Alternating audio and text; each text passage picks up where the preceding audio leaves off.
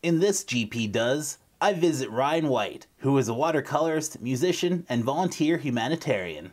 When I stopped in, I managed to inspire him to create a wicked piece of art. Oh, the glorious GP Does PG painting. You can't go wrong with that. It's originally Garrett brought it to me from this dream idea he had, and I loved it so much. Like, I had to make it personified, and that's one of the things I love doing with art. Is somebody will tell me something ridiculous, and I'll try to make it a reality for them that they can at least hang on their walls. And I mean, sometimes you'll get some pretty humorous paintings out of it. Sometimes they're hit and miss, but if you had a fun time, like, who cares, right? A few years ago, Ryan sustained a brain injury, and through his recovery, art has been a constant.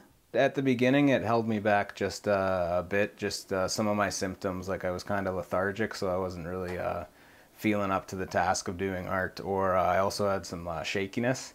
So a lot of the times I just wouldn't be able to actually do a drawing because I'd just be kind of, you know, you'd be trying to do a straight line and be jumping all over the place, and it's just not going to happen. But I did end up with some kind of cool art from that.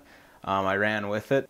It helped me kind of overcome just some emotional barriers. Like, I was able to put down on the page sometimes kind of how I was feeling, or just to create something humorous. And I mean, that's always fun because you spend 2 or 3 hours on a painting, sometimes longer, sometimes shorter.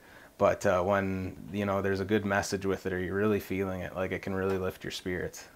If you like Ryan's art, he sells prints and originals online.